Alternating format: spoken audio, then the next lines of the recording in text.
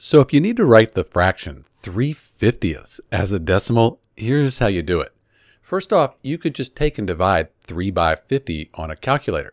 If you do that, you get 0.06. So that's one way to do it. We could also do this by long division. We could take 3 and see how many times 50 goes into 3. So 50 doesn't go into 3.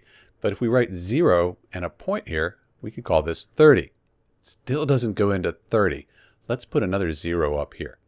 Now we have 300.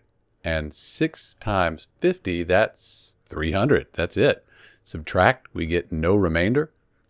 So just like we found with the calculator, the fraction 3/50ths, that equals the decimal 0.06. That's it. This is Dr. B. Thanks for watching.